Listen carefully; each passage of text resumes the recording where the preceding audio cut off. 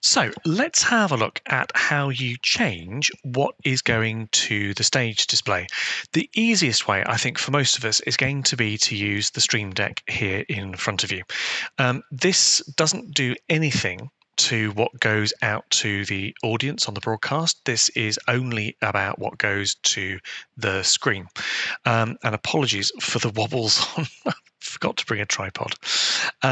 Let's have a look very quickly at what these buttons are. It's worth having a play yourself, and particularly at the start of the service, chatting with the service host about how they would like the screen to look for them. The easiest ones to see are probably worship, video, and then we'll look in a bit more detail at the others. Let's go to a worship song on ProPresenter. Let's pick this song here. What we want here for the band is not pretty things. It's nothing with any kind of layout. It's just the words.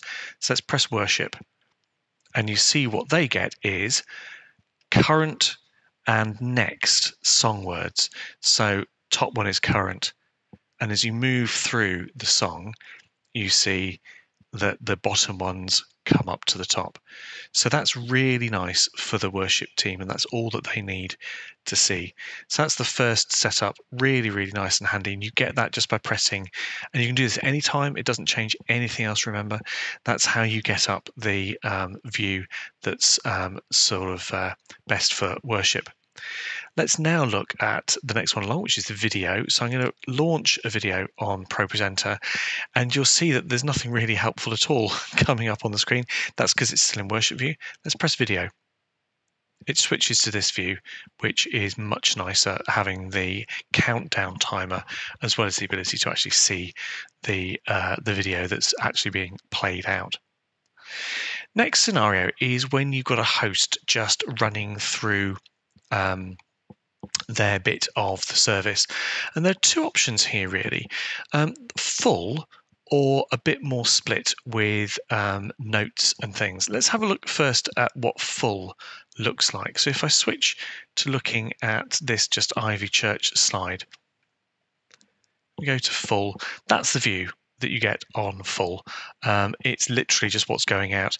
Plus, obviously, if you send any stage display messages, it will include that as well. So let's just say hello world.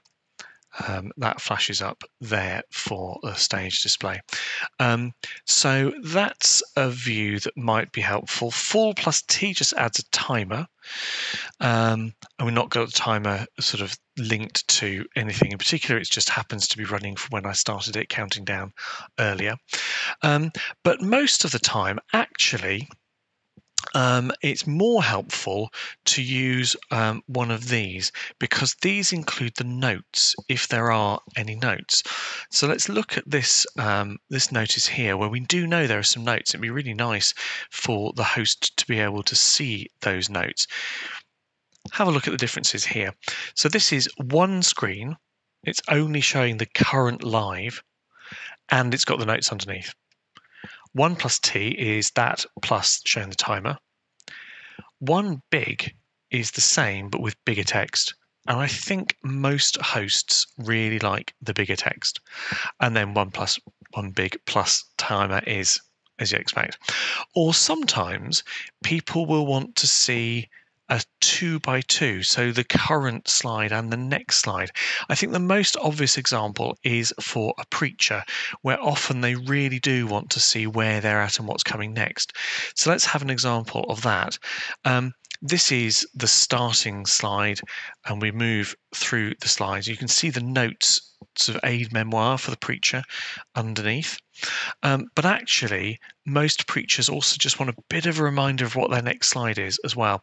And that's what this row at the bottom of twos is for. So most people will go for this. Most preachers will want the timer. They'll want current slide and next slide, left and right, and then the notes as well for them. And you'll see that on the next coming up slide, you've also got the text, the notes, just displayed in a grey, so it's not quite so prominent. Um, so that's how you do those things. And then if you want to be manually controlling the timer, you can also do that there. So just reset the timer to 15 minutes and that starts it. And obviously that stops it and that resets it again. So that is basically how the Stream Deck controls the stage display. Play with it.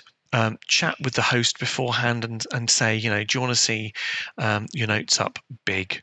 That's the big question, really. Do you want the one big or just the ordinary one? And then for the preacher, it's worth just showing them and saying, you can see your slides side by side like that, or you can have them look slightly differently and just sort of cycle through. We do recommend for preachers, most preachers will want to have a timer up there. That's the only one where we're sometimes a little bit assertive.